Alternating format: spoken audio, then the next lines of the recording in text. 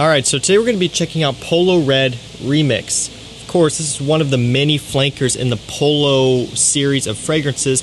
They've got a lot of them at this point, and actually this is the only one that I own a bottle of. So in terms of comparing this to basically the rest of the flankers out there, that's not something I'm going to be doing today. You know, after getting this fragrance, now I want to go ahead and kind of get the rest of the line. So I'm going to get some of the more popular ones, and maybe at some point I'll do a video comparing all of the Polo flankers, like I've done with Bleu de Chanel and Terre d'Hermès and all those fragrances. I'll kind of compare them all together, but today we are just focusing on Polo Red Remix. The reason why I chose this one is because really I haven't seen too much out there on it. Maybe like one video kind of highlighting this fragrance, that's about it. And even on Fragrantica, there's only like 3 reviews. So, you know, if you're thinking about buying this one, there's not a lot of information to go off of in terms of, you know, getting other people's feedback and what they think of it. So I wanted to go ahead and put this video out to you guys, kind of give you my thoughts on it if you were considering it. And another reason why I figured I'd go ahead and review this one is because I believe it just recently hit discounters. I was browsing on a couple discount websites that I shop often, and in the new arrivals, this one was on there. FragranceNet and FragranceX, I both believe have this fragrance, so I will link it down below. Whichever one's cheapest, I'll drop a link to, and you guys can pick up a bottle for yourself at discount. That's what I ended up doing. So, you know, I figured let's go ahead and put a video out on this one, and I gotta be honest with you guys, I actually think this fragrance smells really good. So we're gonna go ahead and review it today, of course. I'm gonna tell you how it smells, how it performs when you can wear it, and really, most importantly, if I think it's worth picking up. Let's get into it. So when you first spray this fragrance on, what you notice right away is that it actually has quite a bit of a freshness. It's got clary sage and it's got amberwood. Those are 2 notes that are kind of giving it this somewhat fresh, clean, semi-sweet type of feeling. Of course, the amberwood coming across as ambroxan. You smelled it a million times. It's kind of in a way reminiscent to something like Armani Code Colonia.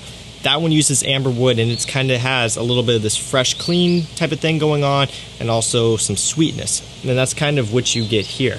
You know, looking at the note breakdown, you see it's got cranberry and it's got coffee among some other, you know, interesting notes. So, you know, when you first spray this one on, you don't really know what to expect. You do kind of get hit with that clean, fresh blast going on in the opening, and right away you kind of get the idea that, yep, this is going to be a mass appealing, easy to wear, semi-generic type of scent. And I'm not saying that there's anything wrong with that, but I am just making you aware of the fact that this is not going to be some new creation, something that you've never smelled before or anything like that. It's simply just, that's not going to be the case here. You know, this is going to be something that is a bit generic and that you've probably smelled before in one way or another.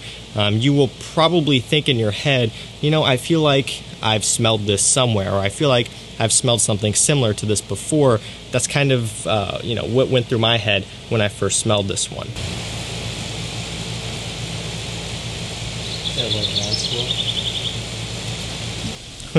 It's pretty cool. So depending on what you like in terms of your fragrances when you're shopping and when you're deciding what to wear, you know, this may be one where you'll think, okay, that kind of is right up my alley. It's something that's clean and fresh and has a little bit of a sweetness, so it's going to be very versatile and mass appealing. Or on the other hand, if you want something that's going to be kind of challenging, something a bit different, that's going to make you, you know, think, whoa, this is something different. This is something that stands apart in my collection. You know, if you're someone like that, this is not going to be for you. But if you are a guy, perhaps you're a bit younger, and you just care really more or less about the mass appeal and about, you know, being able to wear it for about anything, and this fragrance is going to fit in really well for you. So it's easy to get annoyed at these fragrances when they come out and, you know, it smells kind of generic, it smells kind of similar to what we smelled before, you know, and I get that, but you got to realize for the general public, this is the type of thing that they want. And when they go into a Macy's or, you know, some sort of department store, they pick this one up and smell it, they're going to love it. And, you know, the women around them are going to love it as well. That's just kind of how this type of thing works when you're dealing with designer fragrances, you know, especially from a house like Polo. They're not out there creating revolutionary scents anymore. You know, something at least like Dior and Chanel, we're kind of really changing it up there at some point.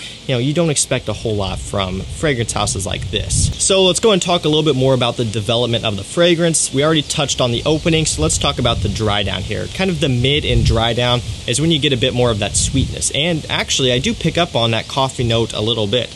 And it does smell really nice. Gives it a nice sweetness, a little bit of a fall and winter type of feel. Kind of gives it like a cozy type of smell as well, like something that you would want to wear in the fall. You know, if you're a little bit cool outside, you're maybe cuddling up with someone, or, you know, just getting close with someone in the fall.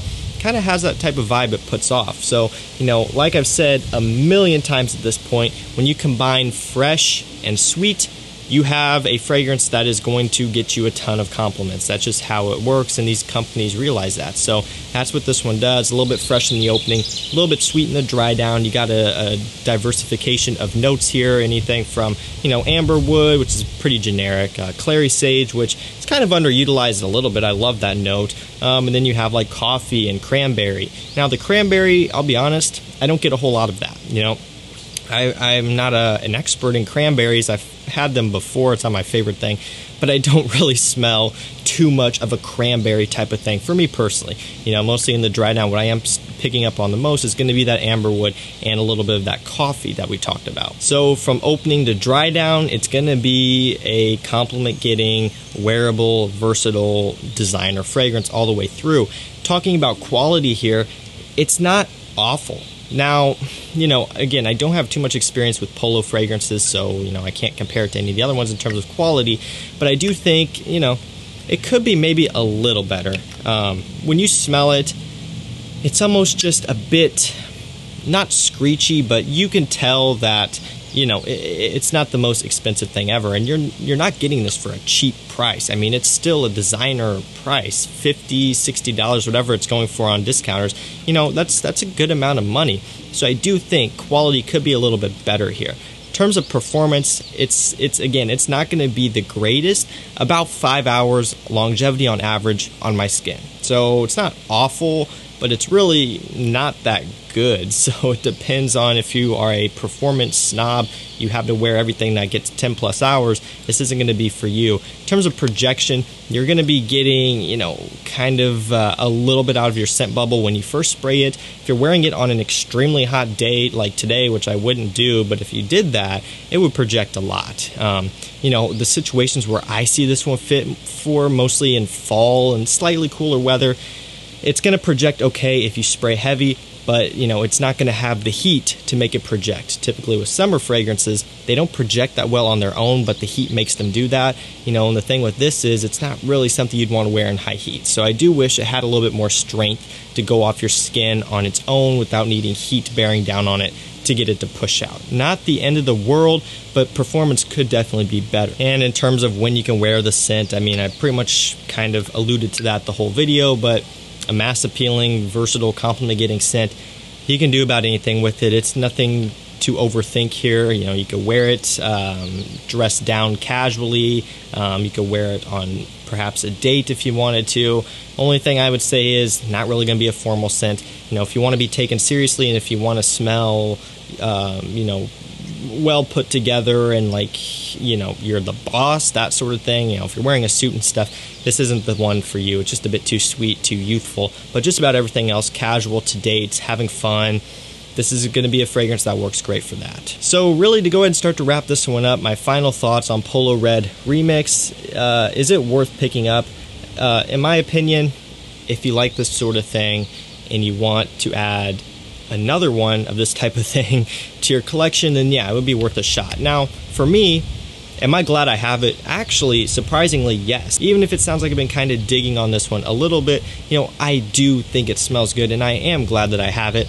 Will you see this one show up in more videos? Yeah, probably. You know, it is on discounters now, so you guys can get it without having to pay ungodly retail price, which is always a plus side, and it is something I feel could have some uses. Again, especially for you guys out there who let that wind pass for a minute, because I know how awful it gets.